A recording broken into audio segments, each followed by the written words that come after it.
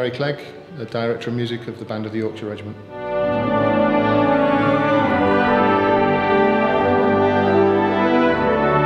And the Royal British Legion is a charity that looks after soldiers and ex-serving soldiers, should they fall up on hard times, and that is what the concert is about, the Festival of Remembrance.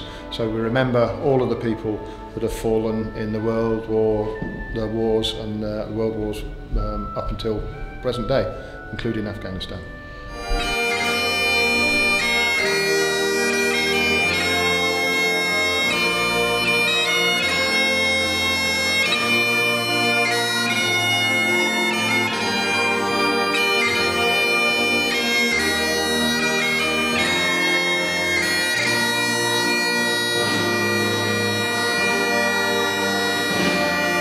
Our Festival of Remembrance is, of course, all about stopping to remember, to give thanks for those that have given their lives in conflicts past, but also more recent events as well. Obviously, with the drawdown of operations in Afghanistan, we're very mindful of the veterans and those still serving.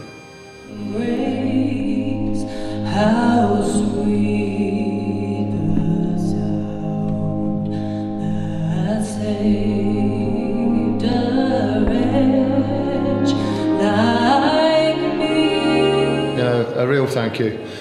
We've invited the veterans here tonight to be with us, to celebrate with us, and they've marched in at the beginning. We invite them every year, and it's fantastic to see them.